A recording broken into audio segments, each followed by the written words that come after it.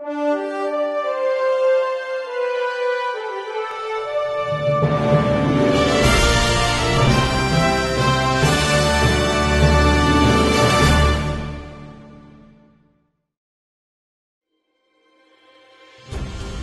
place in Louisiana called Seeper, Louisiana. Central Illinois. I was from Connecticut before. I live near Charlotte, North Carolina. Brooklyn. From West Virginia. And Rockland, Maine. El Reno, Oklahoma. A little town called Sharon, Tennessee. Sturgis, South Dakota. But at the time that I enlisted, I was in Lincoln, Nebraska doing my nurse's training. I did boot camp in Camp Lejeune. I went to OCS at Benning. I went to Embry-Riddle Aeronautical University. Went over to India. Yeah, I started off in the Atlantic. And we made 4 invasions there. I got as far as Guam. Yeah, I was a coxswain. The Army, the Volunteer Officer Corps. I was in the 57th Battalion to start with. I was an amphibious skipper. I was on a air crew for 22 years. We're slowly fading away. The World War II veterans are slowly. One of the people that sent the first group up there, I was talking to her on the phone, and she said that something that this honor flight has been trying to do for some time, before time runs out for so many of us. I was thankful that I was going to be able to go.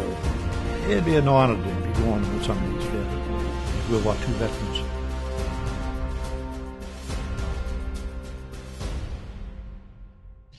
Our debt to the heroic men and valiant women in the service of our country can never be repaid.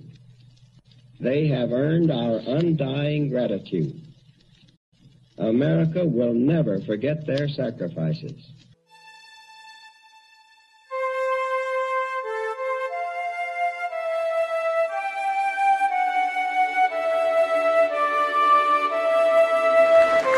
It is a true honor. I mean, the honor flight is well named. It's really a joy to be here, to look each of you in the eye and just say thank you. To those that are served during World War II, we talk about honor, we talk about service, we talk about sacrifice.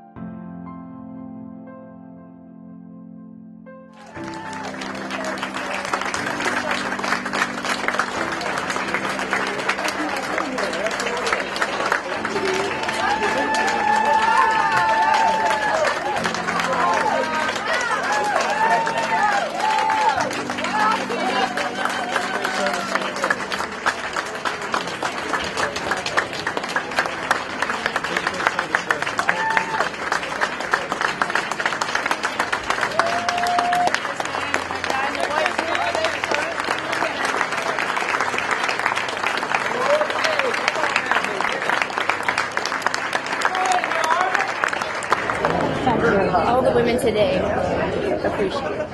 All right.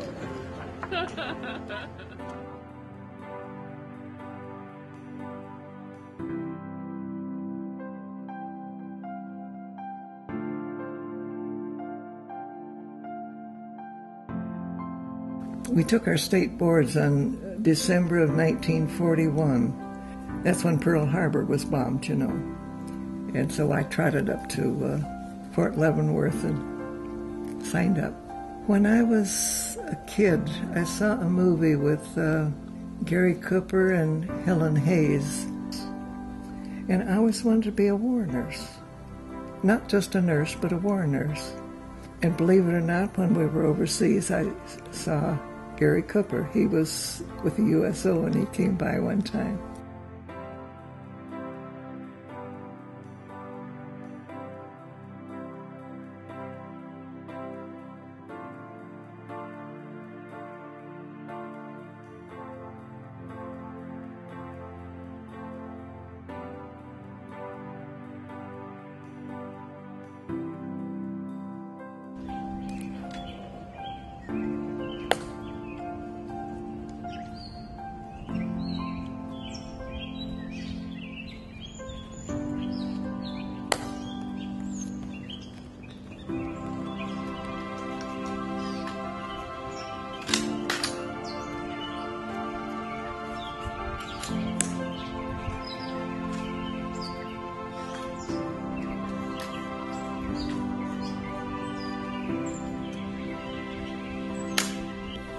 It started getting dark. We were making our way toward the land, and the machine gun fire was so heavy, and everything was in a crossfire. We jumped off the pier into the water, and as the tide kept coming, we kept pushing more and more to the land. I spent almost the entire night underneath that pier with all other men, obviously, and in the morning when it started getting when it started getting light, a lot of the men on the pier with me were dead.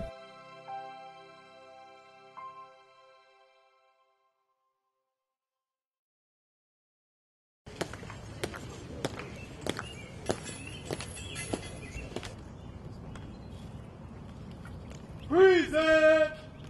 Oh!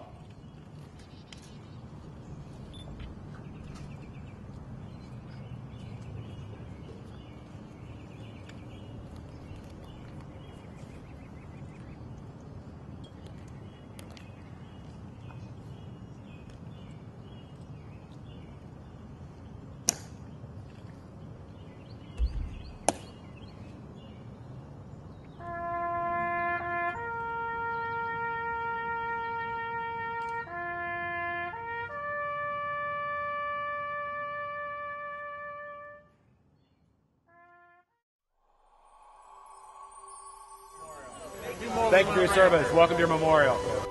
We rendezvoused with the task force at Eniwetok in Kwajalein area, and then went to Saipan. We went ashore on D+2. They captured the airfield early on, about the third day, and then went on up the island. And all of you have seen what happened at the north end of the island. The people committed suicide by jumping off the cliff at the north end of the island. You ever see that thing on the newsreel? Them guys are standing out in the middle of the street in the Philippines, and the bullets are bouncing off the walls all around me. That's where I was at. I went in the first wave of the Philippines and the first one of New Guinea. It's hard to talk about some of it. I seen the bomb. One of the Japanese bombs killed 34 of our guys. We buried them in the Philippines. Clarence Goodwin, Navy, PT boats. My name is George Lawn. I was in the Army Air Force in Italy, the 15th Air Force. I was a motor machinist mate. LCVPs, a landing craft. We used to bring the troops into the beaches, into the amphibious beaches. My name is Ruth May Haddock, now Dorsman. And I went in the Normandy invasion. I landed on Omaha Beach on D6, and we were on the front line all the way across. It was almost to Berlin at the end of the war. Alexander Cornetto, Submarine Service, USS Quincy 179. Fred Robinson.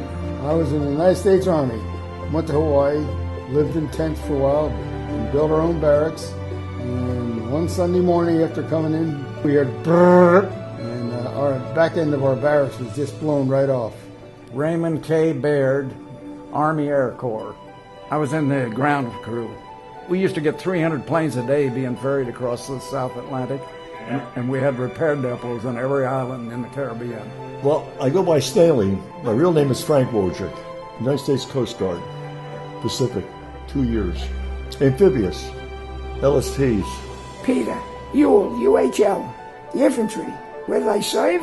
Africa, D-Day, Sicily, D-Day, France, D+2. Richard Pearson, the U.S. Navy. I was on a cargo transport.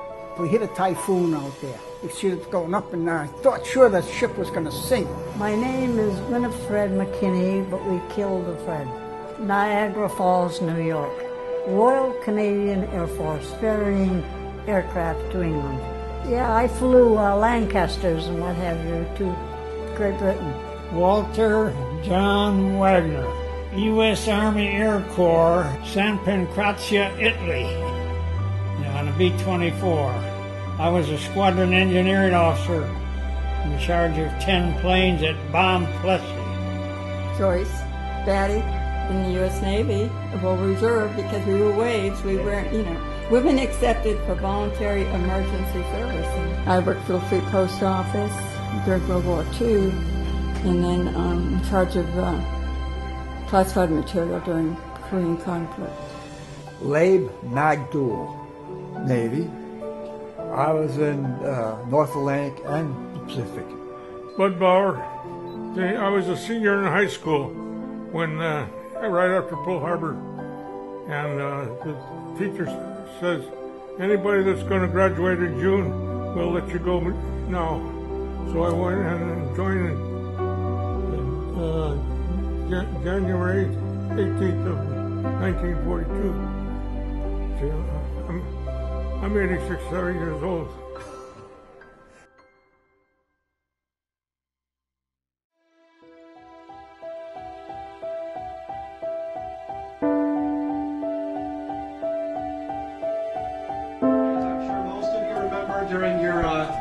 During your time in the service, one of the greatest days is the mail call day, when mail comes in.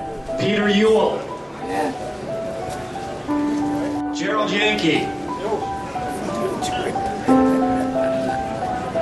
Richard Pearson. My goodness. Love your friends.